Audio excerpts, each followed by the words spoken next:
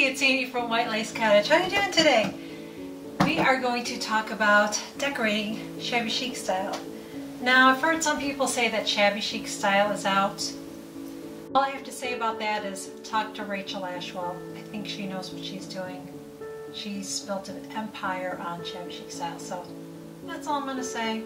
Plus, way before shabby chic style was called shabby chic, I like that style, so what else? Anyway, let's talk about shabby chic style and how to incorporate it in your house and what is shabby chic style.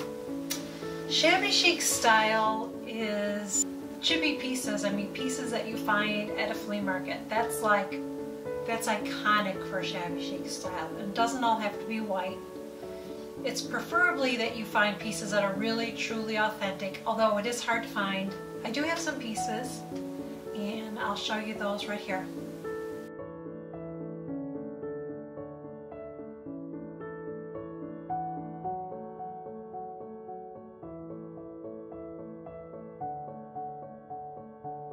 Aren't those cool? Those are not easy pieces to find, let me tell you. I cheat sometimes and I create my own shabby chic vintage chippy pieces. So let's take a look at what those look like.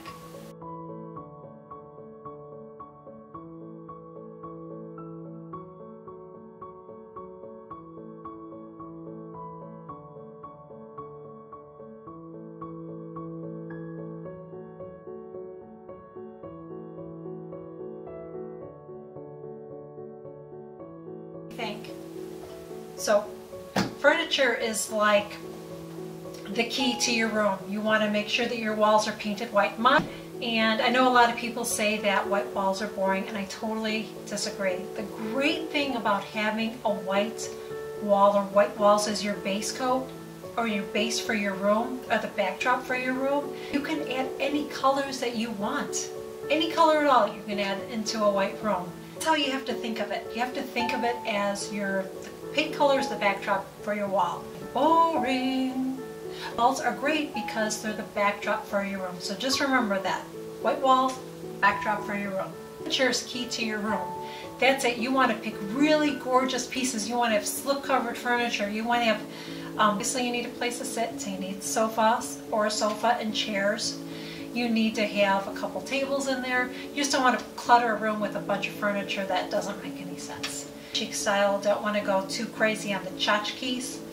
So you want to decorate, and this is what I do. I use pieces in my house that I can reuse for other pieces, like decorative and it's useful. That's the key, decorative and useful. Ironstone pitchers are great because they're pretty, whether you have flowers in them or not, and they can be used for flowers. You can use it in a kitchen and put your utensils in. If you have a small one, you could even use it on a desk to put pens and scissors in. Useful, and they're decorative.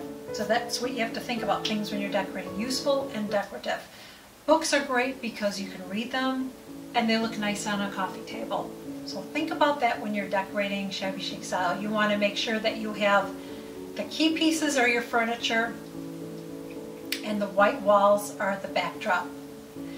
Curtains should be really light. You can do some floral patterns, but I think the really soft, muted colors look the best. Thinking of shabby chic style, you really want to keep your walls white, and then you just accentuate with accents everywhere.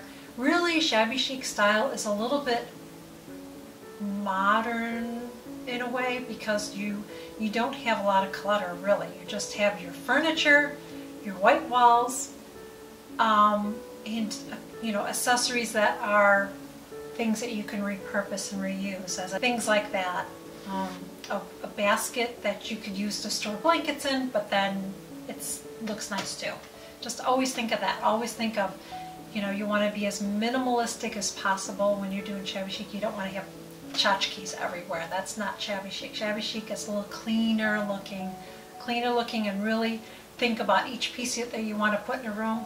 Think about that, because all those pieces are going to make an impact in your room, and you're not going to want a lot of stuff because you want people to walk in and think, wow, that table is amazing, because your eye is like focused on that instead of all the stuff that you have everywhere else in the room. It's going to focus on that.